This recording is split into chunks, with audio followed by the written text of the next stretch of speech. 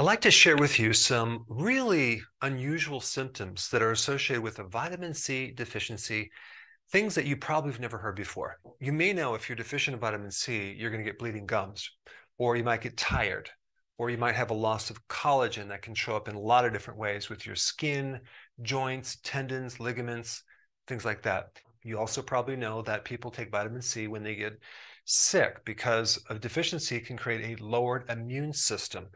I recently did a video talking about vitamin C deficiencies in increasing your risk to getting biofilms, which can actually be the plaquing or tartar in your teeth. But I think what's even more important is to understand what vitamins really are.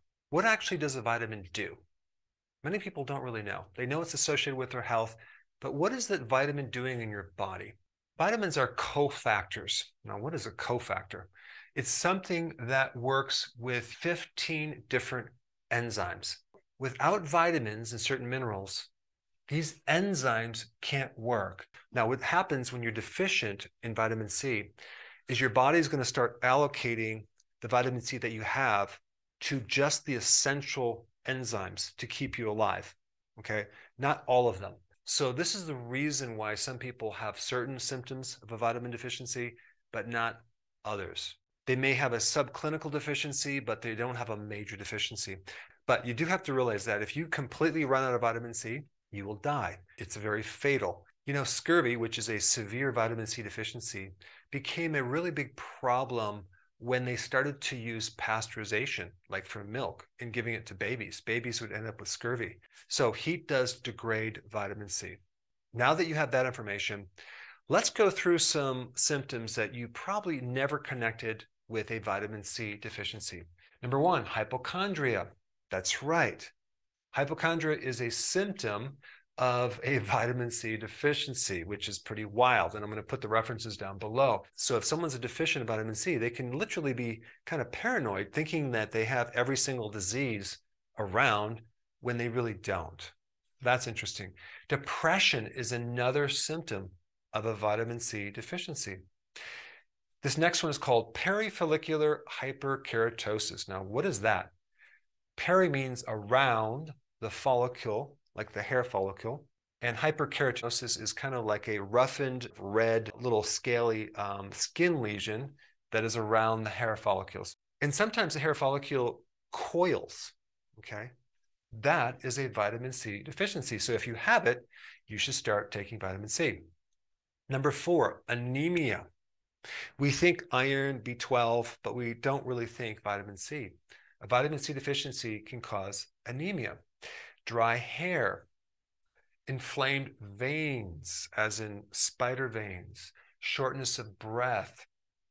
Also, vitamin C is needed for the adrenals. So you can have a problem with your adrenaline if you don't have enough vitamin C. Now, where do we get vitamin C? It's in fruits, in vegetables, right? Now, there is some vitamin C in beef liver, but it's only like 27 milligrams per 100 grams of liver.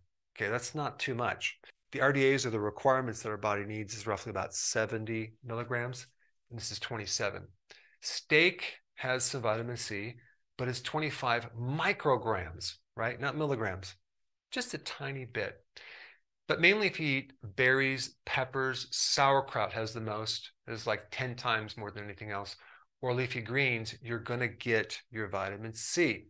However, if you get 100% apple juice, right, it says right here, it's high in vitamin C.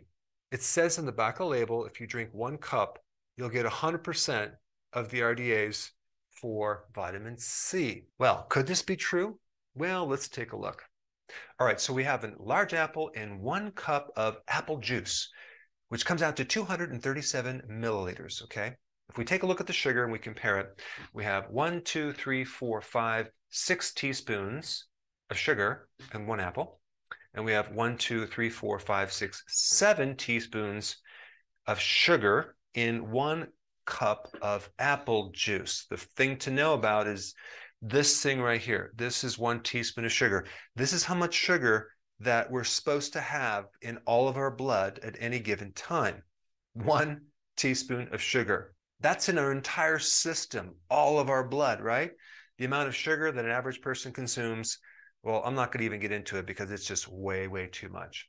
So if we were to chop this apple up, it'd be roughly like 1 cup. And so what I want to show you is the amount of sugar in 1 apple is almost the same amount of sugar in 1 cup of apple juice. However, the effect on your hormones from eating an apple versus juice is drastically different. When you're consuming juice without the fiber, you're going to get a big spike in blood sugars, and you're going to get a rebound effect of insulin coming in to push that blood sugar down, which is going to make you hungry and a little tired about 30 minutes after drinking this juice. Versus an apple, which has a good amount of sugar, but it also has the fiber, which buffers this blood sugar response. So fiber kind of dampens out the spike in blood sugars. There's actually 2 things that will lower this blood sugar insulin response. One is fiber, and the other is fat. So if you were going to have the choice of consuming these 2, of course, this would be better.